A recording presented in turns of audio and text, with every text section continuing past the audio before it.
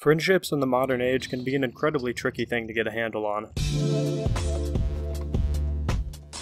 There's always going to be a long list of unspoken rules to wrap your head around when texting people. I remember the teenage days of proofreading every text 5 times over before sending anything to somebody I liked. With no facial expressions, body language, special emphasis, or sarcasm to accompany your message, you can never say anything too specific in a casual conversation in case it's interpreted the wrong way. As a result, it can be incredibly hard to take a friendship to the next level or resolve any sort of conflict between the two of you. Playing Emily is Away over the last half hour instantly took me back to those days of carefully picking my every word and trying to read the mood of a conversation with so little context to accompany the words.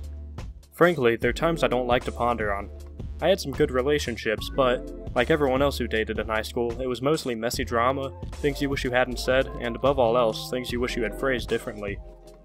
The worst part of it all, however, is the lack of knowing what the other person is truly thinking like you do in a face-to-face conversation. You never know if that person you like is texting another person while you're talking. You never know if they actually have to leave, and for all you know, they're laughing at your texts with their friends. Of course, that's probably not the case, but every kid of my generation constantly had those thoughts. No matter how confident they may have seemed at the time, teenagers are nervous as hell when they're talking to people that they have a romantic tension between. Whether it was the awkward shy kid that would occasionally open their heart like myself, or the girl that seemed to have half the school under her thumb, it's a nervous, awkward time for everybody. Texting is a strange new form of communication that it seems like the human race is still getting to grips with. You have to know when to capitalize your eyes, when to use periods, when to abbreviate phrases, whether there should be a ha-ha at the beginning of a text or at the end. It's complicated stuff.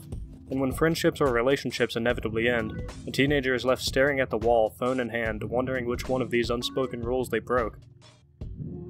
In the modern age of being able to contact anyone at any time, it seems like people have only gotten more distant, and every friendship I've ever had ended with one of us dropping the other.